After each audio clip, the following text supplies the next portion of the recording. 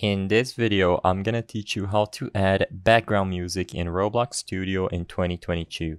It's a very quick and easy process, so make sure to follow along. What you need to do this is the latest version of the Roblox Studio app. So if you haven't updated Roblox Studio, open up your web browser, go to www.roblox.com and make sure to download the latest version of the Roblox Studio app. After you ensure that you are properly updated and ready to go, open up any template where you want to add background music. After you load into the template, you can find audio through the left side of the panel toolbox. When you go to the toolbox, you can see this drop-down menu that says Models. All you have to do is change it from Models to Audio, the third option in the drop-down menu, and here you can preview and listen to a bunch of audios.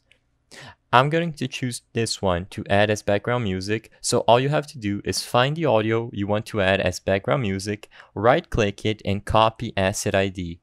Afterwards, go to the Explorer tab on the right side of the screen, click on Sound Service, click on the plus sign and add a new sound. Click on Sound, and within the sound properties, all you have to do is replace Sound ID under Asset and paste the ID you copied from the toolbox. Now you can preview the sound by clicking the green play button next to Preview. I hope I was able to help you on how to add background music in Roblox Studio in 2022. If this video helped you, please be sure to leave a like and subscribe for more quick and easy tips. Thank you for watching.